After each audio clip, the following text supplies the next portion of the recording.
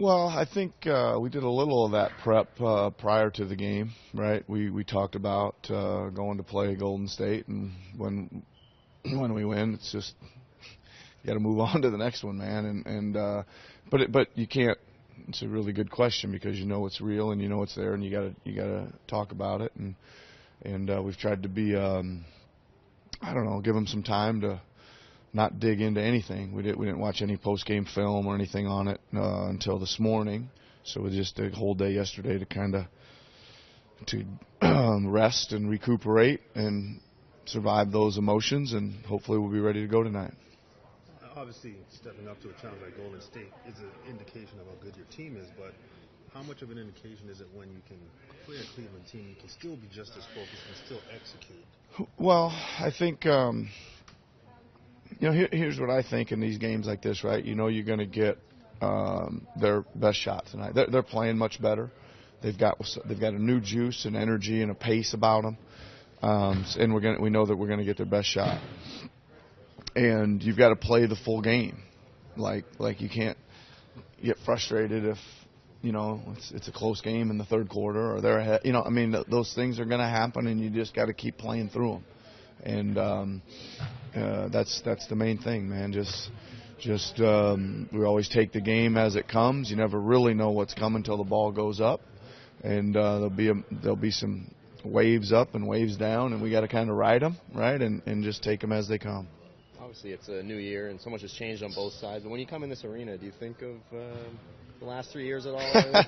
No, how it's all ended. I am now that you mentioned it. No, I haven't given it much thought about any of it, and it's like there's so many scenarios like that just have like nothing to do with where we are today. We sit around at the coffee shop or whatever, and we'll talk about them 10 years from now, but they don't really have anything to do with what's going on. Like our record, our recent history, their recent history, playoff scenario, all that stuff just doesn't really matter. What matters to us is, are we going to focus in here and get some work done?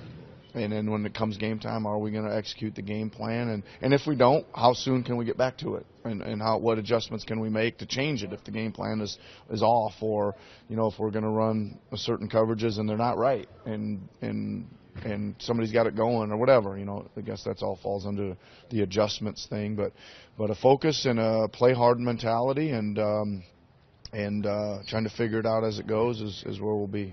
You miss game planning for LeBron? Do I miss it?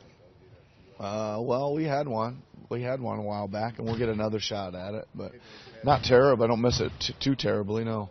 You talked about Cleveland and the juice that they're playing with. What does that translate to in terms of what you have to be prepared for, have your team prepared for? Well, I just think that you've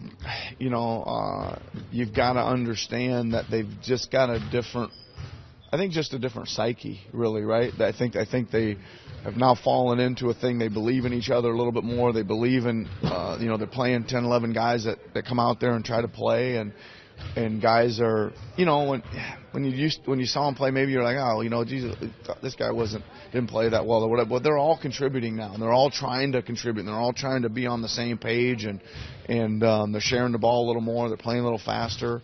They're guarding better. So you just got to make sure your guys are aware of that. They're going to feel it when they hit the court, so you try to get them prepared for it.